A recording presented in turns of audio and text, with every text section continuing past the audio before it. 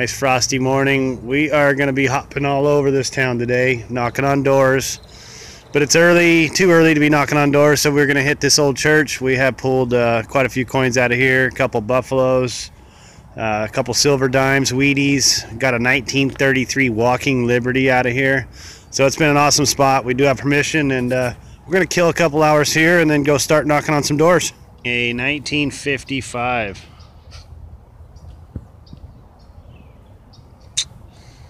Good thing about a 55 is that could be a double die and a very expensive coin. Well, not sure what this is. It was coming in around a penny, but it does have some kind of engraving on the front. It says M&M. Never seen one.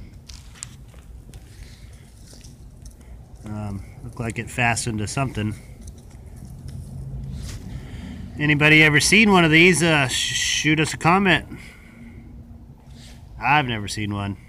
Straight across the road over there, see that big blue Victorian. It was built in 1880. Gorgeous palm trees all the way around it. We just got permission to dig that spot. And the little house next to it there. That house looks a little newer, but the lot is old, so all right, we're gonna give her a shot. We're at this big old blue Victorian. Built in 1880. First target, wheat penny. Definitely been in the ground a while. Alright, got another Wheatie. Same year as the last one, 1957. A lot of Wheaties out of this yard. Doggies are not liking me either. But that is a 1929. Cool, that's number 3 so far. It's about the size of a $50, but it's a lot thinner. I have no clue. Wouldn't that be awesome if it was a large cent? That would be a bucket lister for me. Tell you what, I'll clean this up and we'll post some pictures later. Got a 42 Wheatie. Really hard to see a date on it, but I'll clean it up later and shoot you a little picture of it.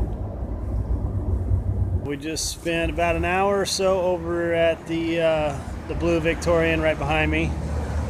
We ended up finding, I think, 4 Wheaties out of there. Got a feeling it'd been hit, but we've been knocking on these doors, and we do have permission to hit this place here, which looks like it's got a newer house on it, but at one time this would have been an old Victorian too. I just hit a barber. What looks like a barber, so we're gonna let Chad do the little foo-foo on her. 1905. I already got a 1905 last year, didn't I? You did. Excellent. Yeah, 1 dime on the back. Sweet, we're finally into some good coinage. A little padlock.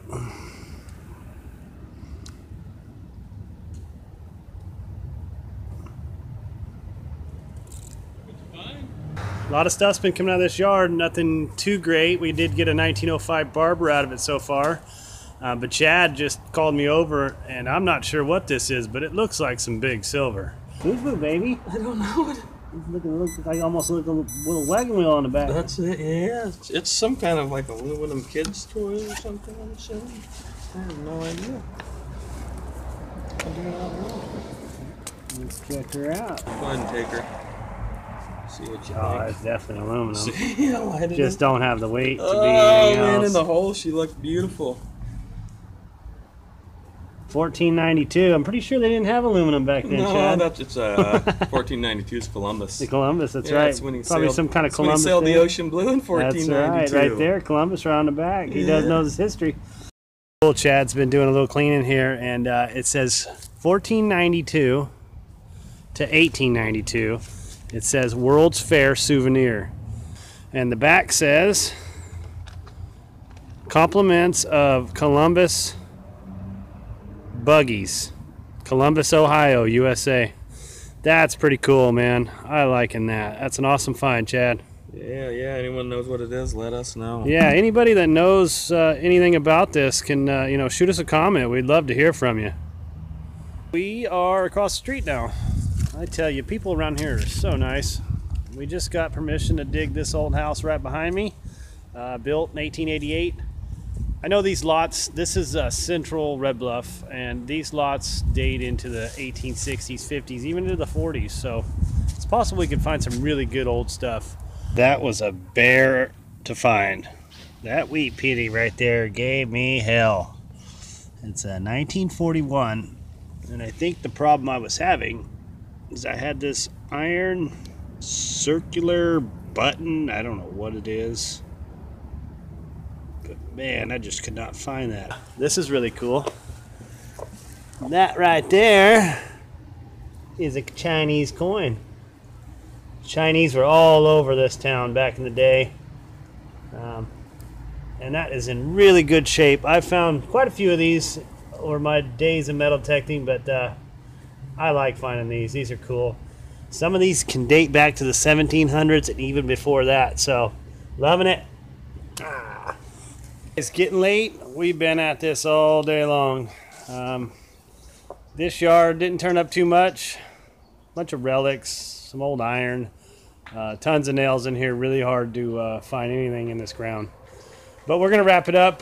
We got some good stuff today. Got an '05 Barber, got a few relics, and of course Chad got his State Fair token. We did look it up. It is definitely an 1892 World's Fair. So it's been an awesome day. We had a lot of fun. Hope you enjoyed it.